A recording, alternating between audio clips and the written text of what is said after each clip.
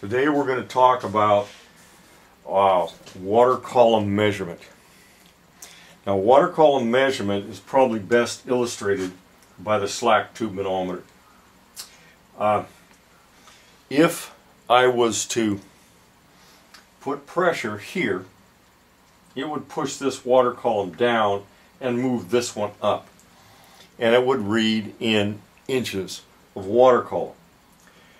This was the original way it was done. They use a colored fluid, which is just water really. There is a red oil you can use.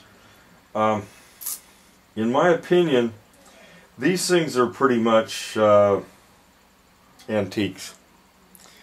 They work, they're not terribly accurate. You have to fill them just right, and then you can adjust this thing up and down to get it to the right place where it zeroes out properly. They do tend to freeze unless you're using red oil, and if you use red oil, you're probably going to have red oil everywhere when you do this. Now we're going to compare this to a couple other types of manometers. Now we're primarily testing for natural gas manifold pressure is what we're doing in this case. Now here's the fairly standard magnehelic. Now the magnehelic is sort of a clockwork type gauge. It has taps on either side here. One of them is low and one of them is high. This one here reads from 0 to 2 inches of water column. Now what we're going to be reading is low fire in a gas furnace, so this one will still be within its range. Most gas furnaces run about 3.5 inches of water column. This would not work for that, but on first stage it will. These do have to be calibrated each time you use them. They're kind of delicate, and they're only good for whatever scale they have. Now we can get these from very small amounts of water column to very large amounts of water column, but you have to buy a different gauge for each one. Another one is this little Ritchie gauge. Now this thing's okay. It's a diaphragm gauge, and it reads up to 10 inches water column. It's a bit delicate too. I won't say it's the most accurate thing in the world, although if it is cared for reasonably well, it will do the job. The last one is the electronic. Now this is a field piece, and this is an accessory head, and it reads digitally. These are probably the most accurate, although occasionally they do need to be recalibrated. So this one here, it would be my choice. This one will read very high pressures, very low pressures in water column, and it will take the place of several of these magnehelics.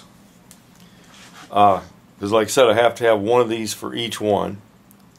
I'm not real interested in the slack tube manometer because of the problems with using it, such as freezing and getting all the measurements just right before you can start it.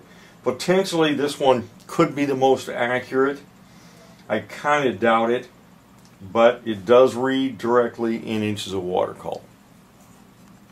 Okay, what we're going to do here is we are going to check the manifold pressure coming out of this gas valve. Remember, it's coming out here, coming in here.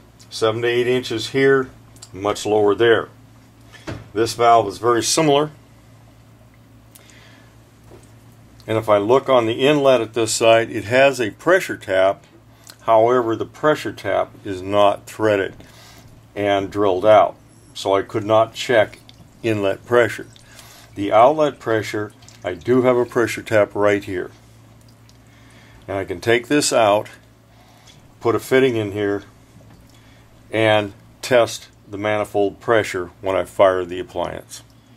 Okay, we're going to read the output pressure to the manifold of this gas valve. Now the manifold's right here, the inlet gas is right here. Inlet gas should be coming in about 7-8 inches water column. This will be at low fire for this 1.4, 1.6, somewhere in there. First thing we're going to do is we're going to go to this valve and shut it off, because I'm going to be opening up this tap.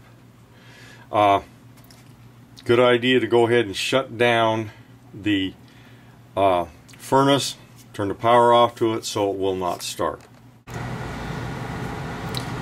Okay, we have started the inducer with the slack tube manometer. We're showing just a little bit of pressure difference. When the inducer came on, hot surface igniter's on, burner should come on momentarily.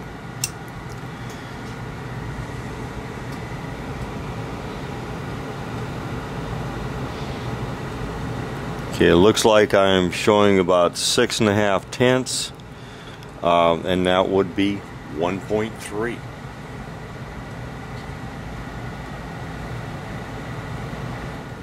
Okay, we're set up with the Ritchie gauge.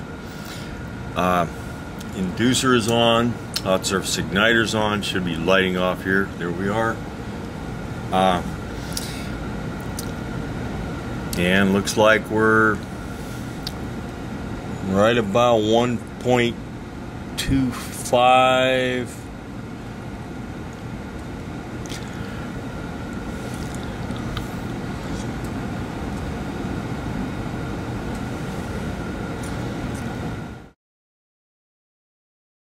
Okay, we've got the magnehelic set up, showing a little negative pressure. That's from the inducer coming on, and we should be getting the gas pressure coming on very soon. There it comes. Looks like we are about 1.4 to 1.45 according to the magnehelic.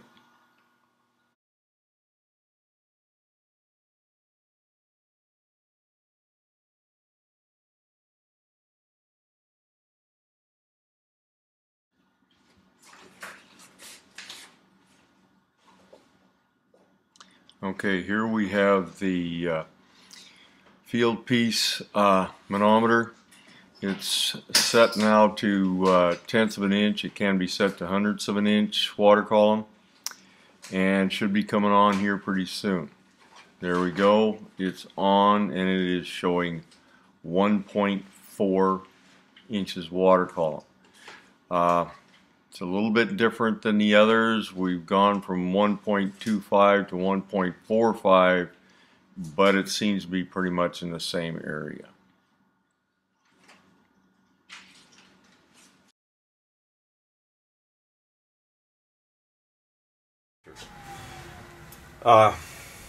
What happens with these valves?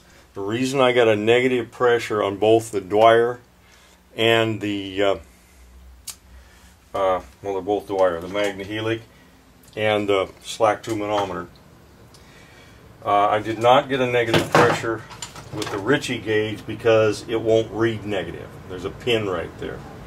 Also, the field piece is not set up at this point to read negative pressure. What has happened when the inducer comes on here? The inducer pulls a negative on the combustion chamber, which is right here. When it pulls a negative on the combustion chamber, it also pulls a negative in this pipe. So this pipe actually sees a little bit of negative pressure. It doesn't make any difference to your reading. You should still be reading the 1.4 because that's what this appliance wants in low fire. So don't let that think that either this gauge or your slack tube is somehow out of calibration. It is not. It is actually the negative pressure that this inducer pulling down through the heat exchanger is taken on this combustion chamber. that's about all for water column measuring devices. We will go a little farther in checking pressure switches later on. Okay, one last thing before we finish up. I'm going to go ahead and shut off my gas. Pull my tap out of here. This gets a little bit of pipe dope on it. I've got a little bit of pipe dope I put on there. Be pretty sparing on this pipe dope.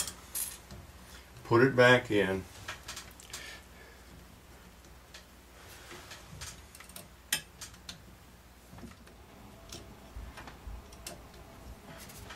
Be sure it's reasonably tight. Now I'm going to turn my gas back on. Don't forget to turn the gas back on, guys.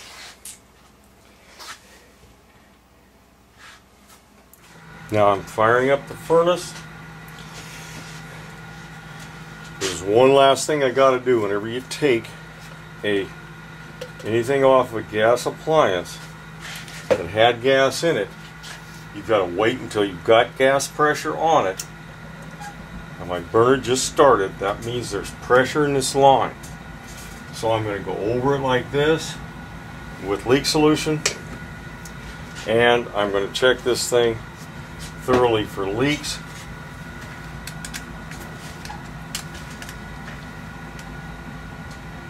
And you should be able to see that there are no leaks. Make sure the appliance is operating. One of the last things I want you to do whenever you work on one of these appliances is, if there's been any gas that is moved, you've moved any pipes, you've moved the union here, anything like that, leak check it. Also, as a very last test, you can smell around the gas valve. If you smell gas, you've got a leak. These valves occasionally, not so much in this particular valve, but these valve shafts on older gas valves would oftentimes leak. And that's a tough one to tell. If you have an electronic gas leak detector, you can use it, and they are wonderful to use. They will find the general area of the leak. You'll still have to use something like this old stuff here. You can use soap solution. Soap solution will work. But you can check the general area with an electronic and find out if you've got any leaks, and then you can make sure where the leaks are with your soap.